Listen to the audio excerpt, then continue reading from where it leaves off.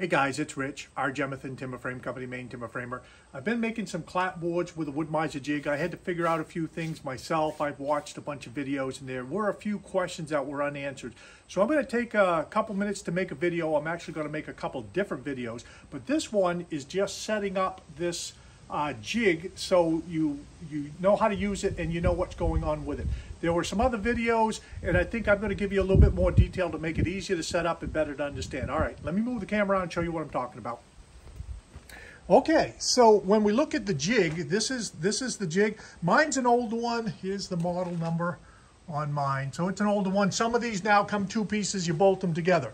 Okay, pretty straightforward. Let me scrunch this down a little bit. There we go. So this is the lever that goes up and down. I want to point out something real quick here. So this is the cam roller that's lifting and lowering the cant as the cant is on here. So when you look at it, when it's in the low position where the cam is not touching, that's actually the tilted position. This position, when your lever is up like this and your cam is in this position, that's actually the straight position. So make sure you have that basic understanding. You can barely see my laser right here, so you can see it's pretty well level, but you know, I've got some cuts in there, so I'll show you that in a second. So when you set this up, that's what you want to look at. The second thing is, this is your stop button for this lever, and when you bring this lever up, you're bringing up this cam. You want to make this setting, what you don't want is, you've got to come beyond the halfway point of that fulcrum on that roller. If you leave it in the middle, that's what can happen. The lever can spring back and it can fall during your cut. So when you set this stop, make this go just beyond the halfway point so it won't allow this lever to arbitrarily fall down. Sounds simple enough, but that's what it is.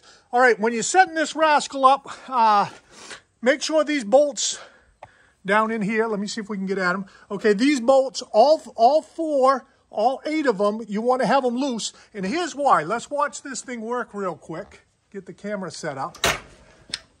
Better camera angle and a longer arm to reef the lever. So when you lift it up, you can see that that's moving.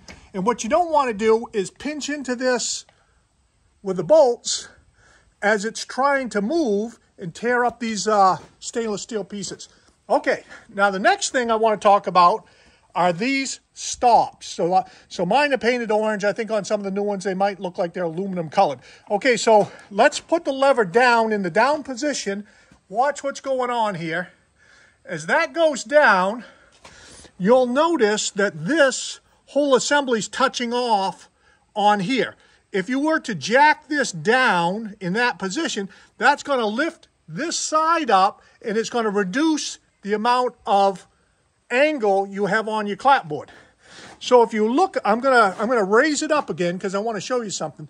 So if you look under here, you can see this space right here. That's what that screw adjusts when you're in the down position, where you want to be. So you could use little shims like this to put in there to make sure that this side, and then when you adjust your other side, that they're at the same height. Or you could be like me, is you could drop it down, which is what I've done, and I just have the screw, this screw head here, touching off on this, and then I've set it up the same on the other end. So now I know that it's lifting up the same and it's setting down the same. If you don't have these adjustment screws at the same height, you're going to get a twisted clapboard when you saw. So that's something you want to set up. All right, so that's the basics of the setup. So going through it again real quick. When you set this fulcrum up and you've got this stop, bring this stop back so that this is just beyond the halfway point this way, so that way it won't fall down like that while you're soldering. Okay, so that's something. Consider using shims like these if you want to adjust the angle of your cant. Frankly, I've got it full angle with no shim and just having these screws touch off, or you can adjust it as you want. All right, so that's a basic setup of this rig. It's working pretty good. Here's what some of these clapboards look like if we can get in, zoom in and look at them. So these are 3/16 on the small end and 5/8 on the big end. Just about what you buy at the store. I think what you buy at the store is 1/2 inch and then 1/8 on this end, and I wanted them just a hair bigger. These are 6 inches across. Oh yeah, one last thing is I've got an MP100 planer, so what I did is I planed this side here. So if you look down this side, and I did it on both sides, plane both sides, and what you'll find is this clapboard, the edge that lays is straight as an arrow, which is kind of nice. So when I go to lay those things, I've got a nice flat edge. All right, so that's some basics of the setup of this jig. If you have any questions, send me a note, click like and subscribe. I'm going to do another video and I'll show you on the AccuSet 2 what I've come up with for the settings. I reached out for some help, got a little bit of help, did a little bit of figuring on my own, came up with something on that. All right, that's the clapboards. I'll do another video on the settings on the AccuSet 2. Hope this works for you. Click like and subscribe. Thanks, guys.